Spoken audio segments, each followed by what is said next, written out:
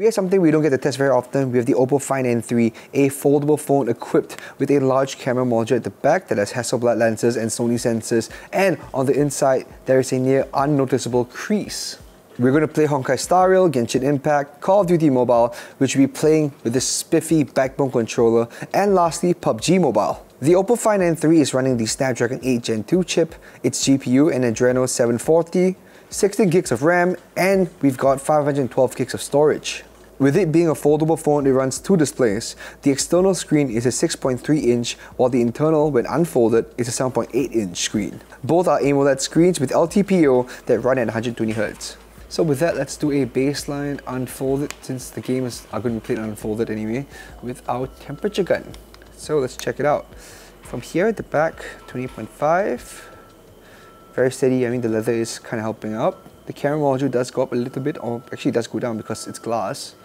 And let's check this other screen here, 26.8, nothing too fancy, nothing too alarming, of course, we just started. And at the front, let's just turn the screen on. Alright, big swipes, 27, 29, nothing really pushing 30. So, oh, okay, yep, now it's pushing 30 by a little, but that's okay. It's still very comfortable to hold. Alright. So with that, let's get into our first game, Honkai Star Rail. Alright, so we do have a FPS, GPU and CPU counter. So currently it's at 30 FPS, so let's just do that and let's increase the volume. So we do have the different battery modes. Here we got balance, low power and pro gamer mode, which obviously will boost up that heatsink. And honestly, most of you will be on the go. We'll just be playing on balanced mode to see how much battery you can save while pushing the game to its limits. And in order to push those limits, we're going to be changing up the settings. Alright, now that we're in settings, we're going to go to very high, 60 FPS. And yep, everything is turned on. No frame rate drops or anything. I mean, this thing is running a Snapdragon 8 Gen 2 and it's Adreno 740, so I wouldn't be expecting that many hiccups from this set of chips. And seal, however you want to name it, looks great, but more importantly, Kafka. Yes. Alright, Kafka's looking pretty good. And so far, switching characters, I think we are doing pretty good. Right? Very seamless, no frame rate drops whatsoever. So with that, let's just get into the simulated universe. The speakers are on the sides of the phone, on both sides, so as you see, it's muffling up things when I hold it like this, so do keep that in mind. Again, headphones are always the best way for things, so I'm going to be kind of blasting this a little bit more. I will say that the camera module does get away a little bit, but honestly, this isn't the largest camera module I've seen, so it's still not too bad for what I'm used to. And also because of the way the screen is like when it's unfolded, you're going to get these black bars here, so there'll be letterboxing. Come on, I want to try something out.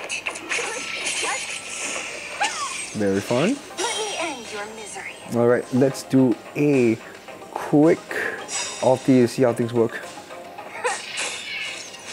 Lance ablaze. Alright, let's see how this thing handles all these. Flaming lance.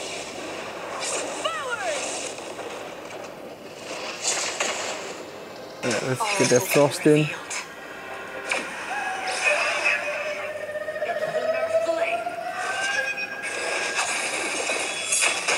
Alright, very smooth animations, no issues whatsoever, so we're doing pretty good. Let's speed things up. All will be revealed. Lunar flame. Alright, even with sped up, everything's running very smoothly, as you can see. Let's do more.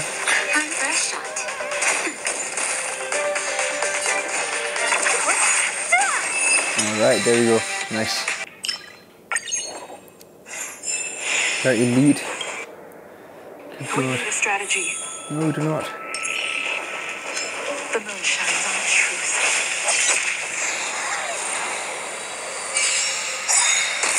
Quite a bit.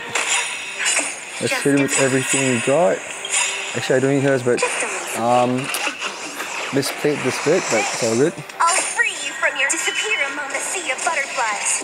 Illusions of the past. Lance ablaze. Lance forward. All will be revealed. Lunar flame.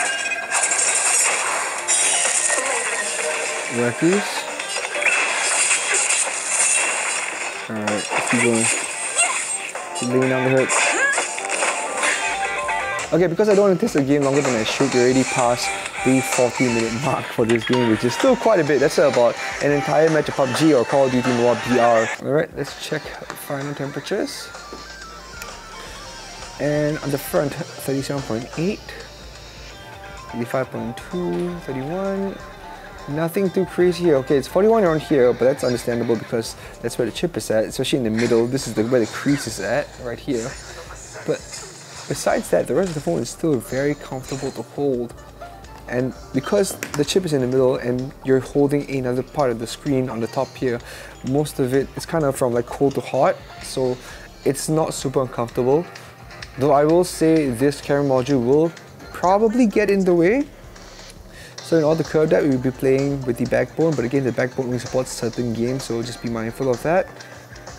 And alright, nothing too crazy, with the highest just being around this area. But even then, this phone is, whew, it's quite sick. So besides the letterboxing, it did take quite a bit.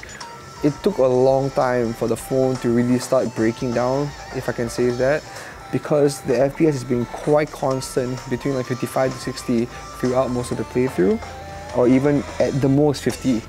It might dip lower than that, but it won't go drastically to 26 to 23 like we saw earlier on. But besides that, the phone is handling Honkai Star Rail pretty well. I can't wait to see what it runs like with Genshin Impact, which we'll be getting into right now. And also one more thing to note, we started this game, and also one thing to note, we started this game test at 100%, we are currently 82%. So with that, let's get into Genshin Impact. Alright, so we are hot off the heels of Honkai Star Rail. Had to let the camera rest a bit, it was overheating, but currently we're at 81% battery, and let's check temperatures. It's flat on the ground, well, not really flat, but yes, I believe everything has gone down quite a bit. Yeah, we're almost at the same base temperatures as when we first checked them out, so doing pretty good, Oppo. Damn. Alright, let's check the back. Alright, 29.2, and yeah, pretty much uniform around here, except we're getting to the chip now. As you can see, it's kind of rising up now. 29.8, 30, and around the camera module, nothing much. Okay, doing pretty good. Another thing to note, the game booster does automatically adjust the phone and optimizes it for gaming, so that's something to keep in mind. Except for this little counter here, you will need to activate it on your own. Alright, now that we're in Genshin Impact, we can see that the UI is pretty much sorted out for foldable phones. Everything is around here, and your thumb has easy placements. Unless you have huge hands like mine, it'll be slightly harder to navigate, but other than that, it's pretty much manageable. But let's check settings real quick. Alright, so in settings, everything is set to the highest. We're at 60 FPS, and other than that, I think we are pretty much good to go. Alright, now look, it's looking really good. And so far, even if I push the camera like that, there are no frame rate drops whatsoever. Let me just enable that frame rate counter again, that FPS counter.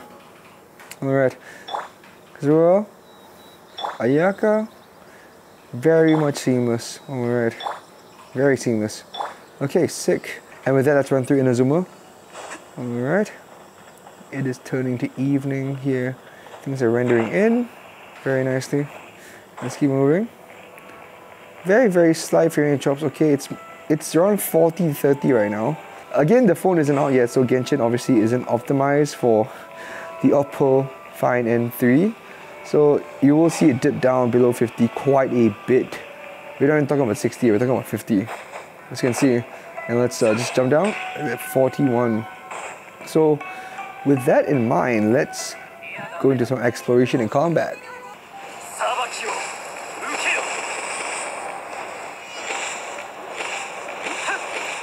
Alright, so far combat is looking pretty good. Pretty damn promising. It's just that as you can see, I'm kind of pushing up here quite a bit because of how the phone is like, especially with the camera module right here at the bottom. Alright, so that's done. If I can get this right, we'll be able to land right on top of them. Oh, let's get the archer first though. Alright. Okay, archer is down. Come on, move out! Okay, I'm kind of glitched in right now. Oh my lord. This is not how I expected it to go, but it is going the way it is because, right, great stuff. You're frozen, you're dying, you're dying, you're dying. Come on, you're dying, you're dying. Alright, and everyone is down. With that, let's get into the final bit. I almost call it the simulated universe. Let's go to the abyss, the spiral abyss. Alright, first chamber time. Oh, very nice. Alright, let's keep whacking them. Come on. And also, registration isn't that great, so yeah, I mean, it's probably because I have such huge hands. That's the only reason I can think of right now. Very nice.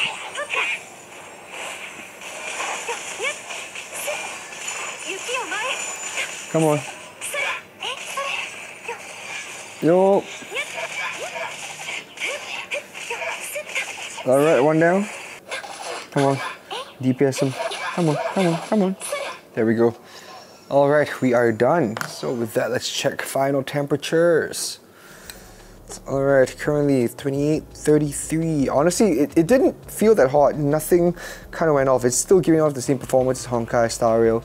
So I'm pretty surprised even though this phone hasn't been released yet, that it is somewhat working-ish. Can't be as bad as other phones, but it can't be as bad as other phones pre-launch, but this phone is working out pretty well. Honestly, it's just a Snapdragon and Adreno 740 combo, undefeated still. Around this area, it's still, oh, it's not even at 40. Alright, so with that, very interesting. And also we're at 75% battery, down from 81. So I think, wow, it's doing pretty good with Genshin. A lot better than I expected though. So with that, let's get into Call of Duty Mobile with the backbone. Alright, so now that we're off Genshin Impact, let's check temperatures real quick. We're currently at 72%. Of course, I had to let the camera cool down a little bit, and of course the phone as well. 80. Oh, why is it in Fahrenheit? Back to Celsius because we don't use the imperial system here. 28.6, 29.7, 30. Alright, not too bad. Again, 29.7, very much uniform around the area here. And 28. And yeah, I think we're good. So with that, let's attach the backbone, which I'm going to need to zoom out a bit for. We only have one USB-C slot, and that's where the module is at. And the thing about the backbone is, it has a backbone. So that thing kind of clashes. So let me just show you, all right? So you're going to put this thing in here, kind of stretch it out, right? And it obviously just takes the top half. And once you put it in, it's not exactly stable because of how the back is like. Just look at that. It's not exactly ideal, but this is what we're working with. And yeah, with that, let's just get into Call of Duty. Now that we're in Call of Duty Mobile, obviously because the phone can't exactly detect that it's a backbone, I had to select it manually. So let's get into settings and check settings real quick. We're going to go with very high graphic quality and max frame rate. We're going to be playing a round of Battle Royale. So let's just get into a match. Alright, very smooth and the game looks really good. Let me just zoom in on that action. I'm gonna try to keep it in this for as long as I can. And finally, I'm in a squad. I'm not playing alone. Oh, okay, no, I'm not a jump master. Okay, let's just go wherever he's going. But so far, so good. We're keeping it at a steady 60 to 59 FPS, or rather the other way around. And it's looking to be pretty good. I mean, honestly, dudes and dudettes and dudettes, we are running an Adreno 740 with a Snapdragon 8 Gen 2 on Call of Duty Mobile. So, honestly, not one of the most intensive games, but you know what? We ball. We got enemies on here. Oh.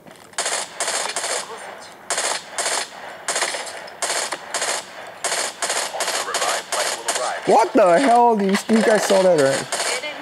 Alright, that's one down. Okay, I don't think I'll be using the M60 for long. But there's someone behind me, I believe. Oh.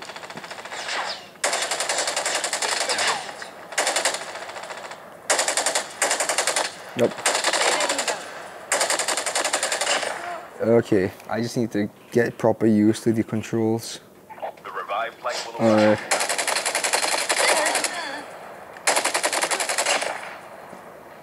Very nice. Quite a bit of stuff. Oh yes, we're gonna go AK. I don't care.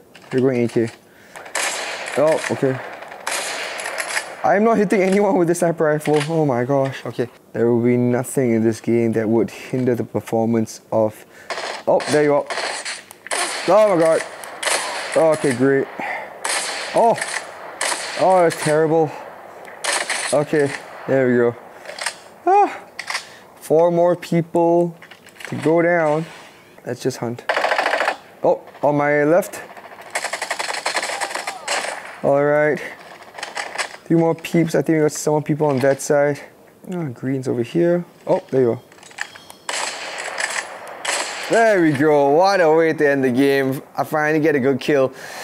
Oh my god. Okay, so honestly, very fun in the backbone. As usual, this thing will not let you down whatsoever. Just need to tune the settings to your liking. But other than that, when it comes to temperature and everything, I mean, honestly, even though the backbone is on, there's still a good amount. It's not covering the entire phone, right? It's just covering the phone partially, and even then, this little module does get in the way. So I don't think I can count a lot on the... I don't think it'll overheat or anything, because honestly, you know, there's still enough ventilation going through. So with that, let's just check temperatures. Okay, so I've taken the backbone off. We are currently at 65%. Okay, these games do take up quite a bit from the phone. So with that, let's check temperatures real quick, especially Honkai Star Rail, that took like what, 20-ish%, 29%. So with that, let's check temperatures, and 28.9. Honestly, not expecting much. Call of Duty Mobile isn't the most taxing game on our list. So is PUBG Mobile, but people want to see how the games perform on them, and that's why they're in there. Okay, so let's check the back.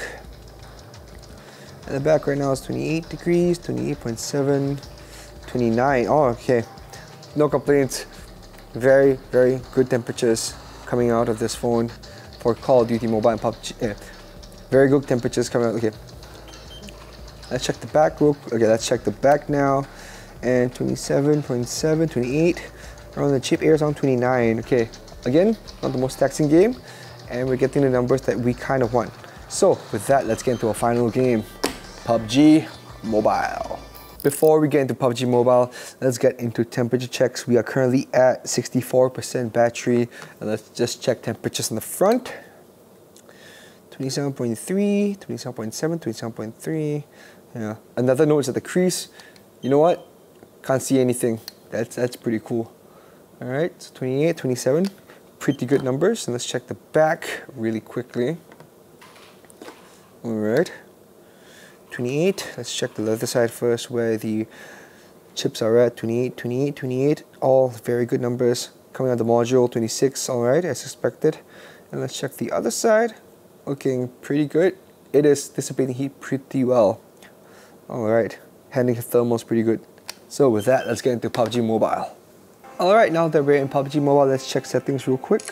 We are at smooth graphics at 90 FPS, general settings 4x anti-aliasing, and pretty much everything is alright. So with that, let's just get into a match.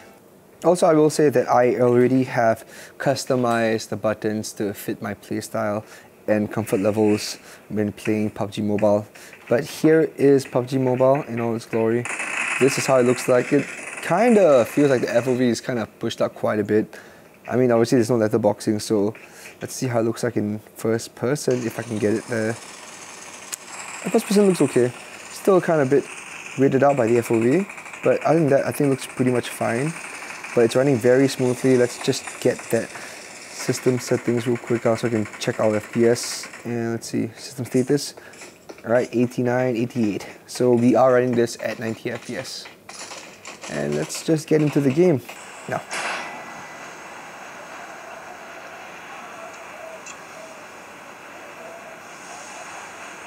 Alright, things are looking pretty good. I got my streamers up, and I don't think there'll probably be people behind us. So let's just get the Pachinki real quick. We're going to be employing their wave pattern right about now. So I'll be heading towards that side of town where my marker is at. And so far, no huge frame rate drops. We're still playing around the 85 to 90 region, so things are looking pretty good. I don't know why green is out, but you know what? Never mind. His problem, not mine. Alright.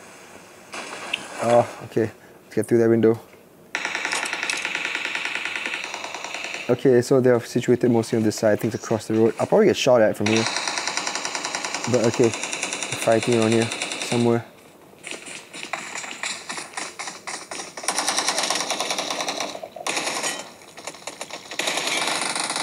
Alright, there's one down. I took a hit, but I think we're doing okay. I'll say it is nice having so much room on the screen to really just like navigate the menus and stuff. It's really quite helpful. Let's just heal up real quick before anyone gets any funny ideas. Okay, not exactly my best firefight, but you know what? We're running, we're still alive. You know, there will be some work involved when it comes to optimizing the way you play games. They are firing me from somewhere. Can't exactly pick out where it is, but oh, there you are. Let's just get into that. Holy shit.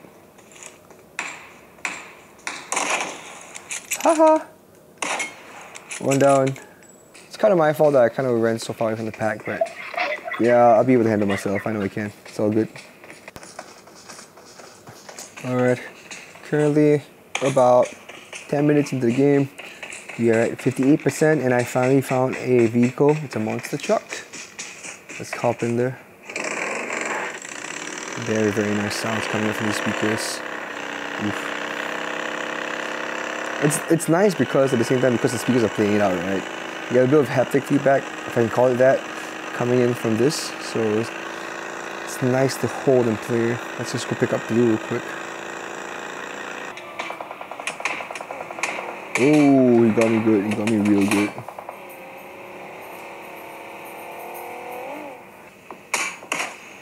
Hit. A bit too high. Still a bit of a problem. He's firing us from that one tree. I can just run over him though. Yeah, let's just do that. Let's just run over him. Oh wait, never mind. The circle's gonna catch us. Okay. Gonna need to get the guy real quick.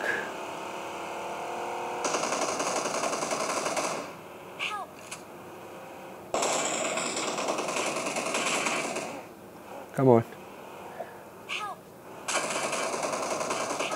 Okay, that was stupid of me. Okay, I'm not the smartest.